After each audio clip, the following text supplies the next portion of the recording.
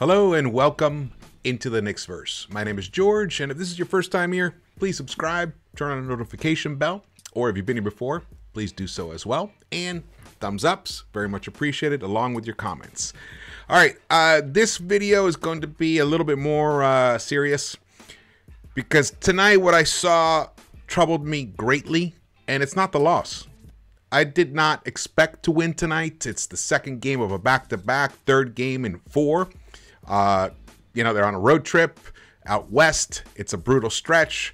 They played Utah just the night before, last night in Utah, and then flew to Denver to play the Nuggets, who, they're even without Murray, without Michael Porter Jr., they're an outstanding team regardless. And it was going to be a challenge. And then the altitude. And then, remember, the Knicks on Saturday night played an overtime game against the Lakers, of which RJ played 50 minutes there. Yep. And then he played 43 minutes last night. And tonight, he played, let's see how many minutes RJ played tonight. Look, see that? We lost 132-115. It was a blowout. I mean, that score is not even indicative. I mean, the Knicks were down by 27 points at one time. And you can see right here. They made a little bit of a baby run there to kind of make it respectable. And somehow Thibs just kind of lost his mind and he thought, oh, we have a chance to win this game. Even though the Denver starters weren't even in the game when that run happened. Here we go. Actually, they were in the game when the run first started happening. And Malone, being, a good coach, that he understands his players' limitations, he started subbing in players, and I'll get to that. And that helped kind of stopped the Knicks run, because then what happened were the Knicks, because they were tired, they started making mistakes, which undid the run.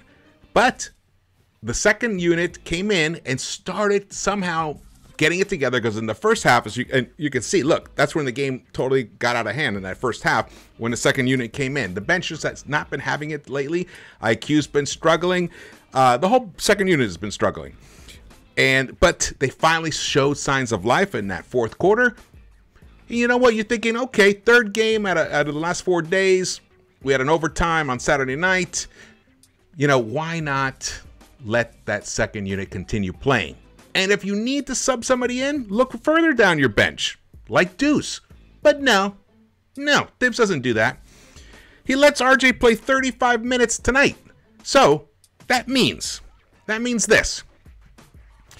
RJ played 128 minutes in the last 76 hours and left limping to the locker room. Was it really necessary to put him back into this game when Taj fouled out? I am utterly stunned by Coach Thibs' cluelessness. Now let's get to it. Here we go. This was the play. 35 seconds left in the game. What's he even on the floor for? He jumps up and then he steps over. He tweaks his ankle because he's exhausted. He doesn't even know where he is on the floor half the time. That's why they miss easy layups. Look at this. Let's get even closer. We can see even how ridiculous this is. And it happened right in front of Thibs too. Look, jumps up, turns up, and he's bouncing around there, but he actually fell down to the ground. He laid there for a while, and he limped his way to the locker room. This is our number 3 pick, our second highest pick in 30 years since Patrick Ewing. What is he doing on the floor in garbage time? Seriously, this is dangerous, man. Honestly, I don't even understand what was the game here.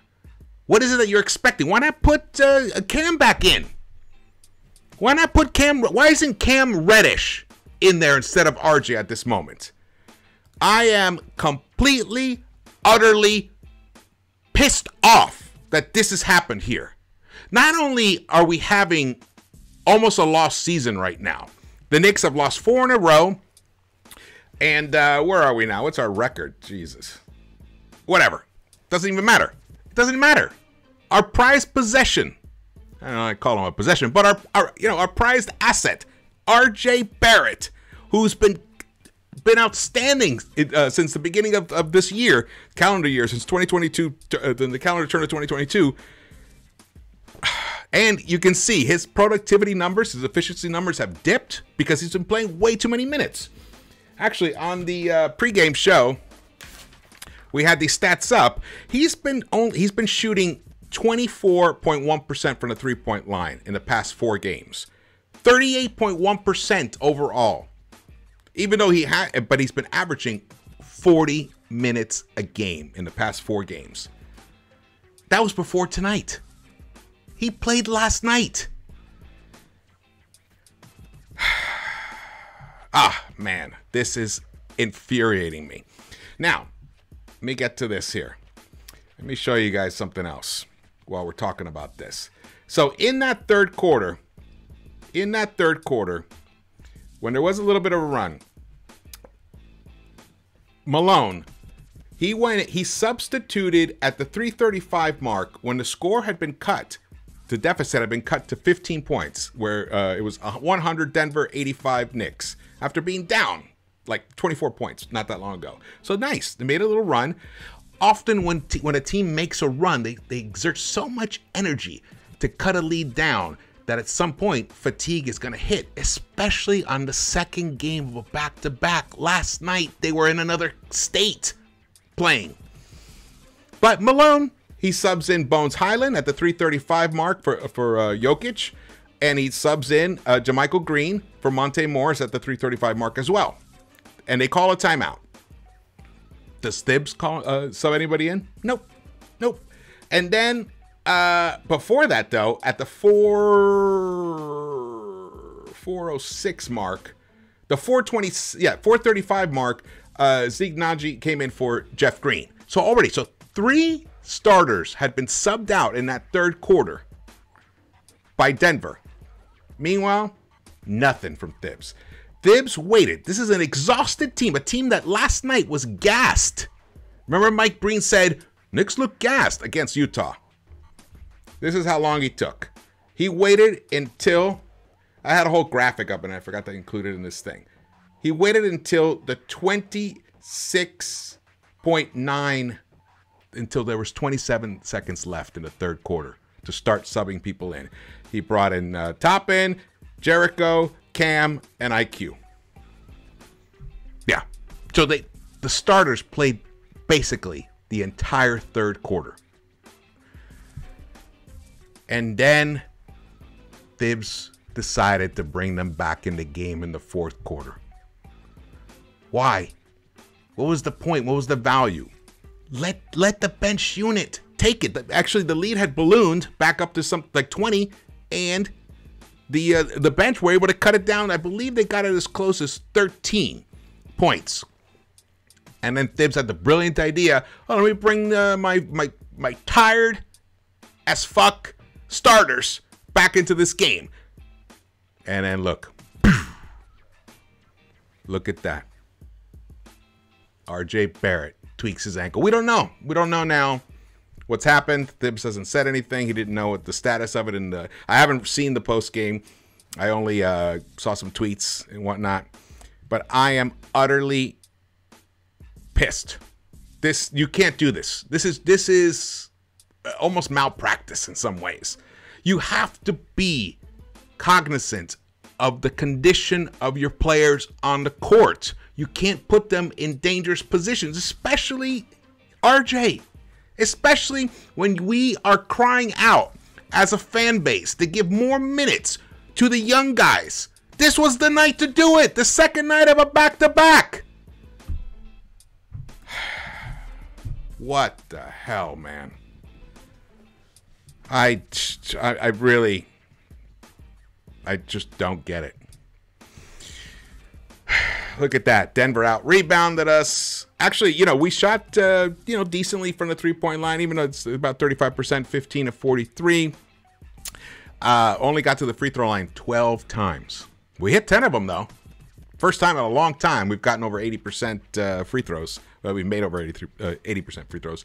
25 assists. They out-assisted us. They were moving the ball. They cut. They have players actually cut, and then the guy with the ball actually passes it to them.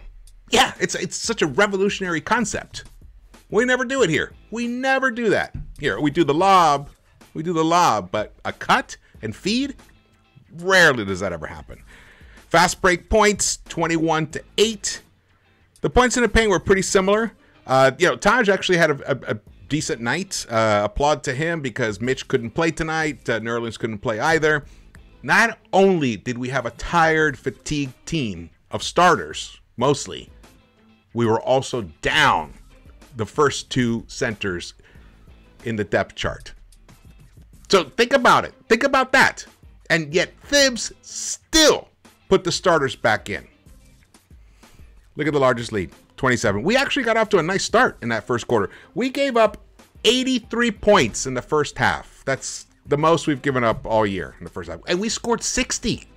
We had a great first half offensively, but we allowed 83. That's called tired legs. Yes, they made their bucks. I mean, Fournier was electric. I think he hit four three-pointers in that first half. But it was going to take a complete game effort for us to win tonight, and a collapse offensively on Denver's part for us to win tonight. You could see right away it wasn't happening. This game was over at halftime. Yes, we made a little bit of a run, but look at this. Now it may have cost us RJ Barrett. I hope it hasn't, but that's not really the point. The point is that Thibs took a gamble that wasn't worth it, and also doesn't even make any logical sense at all. This is the type of game that you give minutes, extended time to your bench so that when you actually need them, they've had that floor experience. I mean, Sims hasn't, I don't even know when the last time Sims even played, and he had to play meaningful minutes in the first half tonight. And that was part of the reason why we got outclassed. Here, show you the, look, right there. When the league went out of hand, it's when Sims was in. I'm not mad at Sims. Yeah, he's barely played. He's a rookie. He's going up against an MVP. Or not, well, at that point, I think Jokic was out of the game. But regardless, these guys, you don't just turn it on like that. That's why I've been crying out, extend the rotation, Thibs. Lessen the minutes load on your starters. Give some of those extra minutes to the bench so that when you actually need them, when we're down a player or two, they're locked in. But instead, you ignore these cries. I don't know what's going on with you. Maybe you're desperate for your job. I don't know what it is. You have a nice contract. This is probably your last head coaching job, unless you pull off some miracle this season. But you're making it worse. You have regressed in your evolution from what you were as a coach back when you were with Minnesota and previously with Chicago. Last year was eye-opening. I saw a guy who, was listening to his players. Adversity reveals your true character, and the adversity of this season has made you default back to the coach you always were. And that is depressing for me, who has supported you, even though I'm hard on you. I think you're a brilliant basketball mind. I have no doubt about that. But now you have made me question whether you should continue as the coach of the New York Knicks. Yeah. And I don't want that instability. I don't. I want to finish this season out, and we will look at it again in the summer, in the off season. The front office made mistakes in their free agent signings. They didn't give you the right players that you needed, apparently. So that is not on you, but how you have used them and how you have not motivated them is on you. And now this is dangerous. This is the kind of stuff that makes fans lose their minds. I mean, you can't ignore our voice. It's going to be ridiculous if you ignore our voice. That's it. I'm done. Thank you for watching this.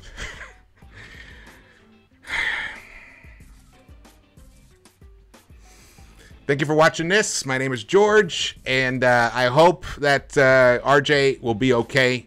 But I hope that maybe this kind of like shook some sense into you, Thibs, and you start managing the minutes of your players much more efficiently. And I mean, look, I know I said it was over, but let me jump into this. Here's the other thing. When you stretch players so thin in terms of what they actually have, they can snap at any moment. And you're putting them in that dangerous position. Okay, thank you so much for watching this. If you haven't subscribed, please do so. Hit the thumbs ups and drop your comments. I want to hear your feelings about all of this. And let's, fingers crossed, that RJ is going to be okay. Alrighty, and I will see you guys. Well, the next post game will be after the deadline, the trade deadline on Thursday. So it'll be interesting. But I'm sure there'll be trades and stuff. Things will happen. So I'll be on doing stuff, doing videos and whatnot within the next 30-something hours or so. All right, guys, get some good rest. And I will see you around the Knicks-Verse.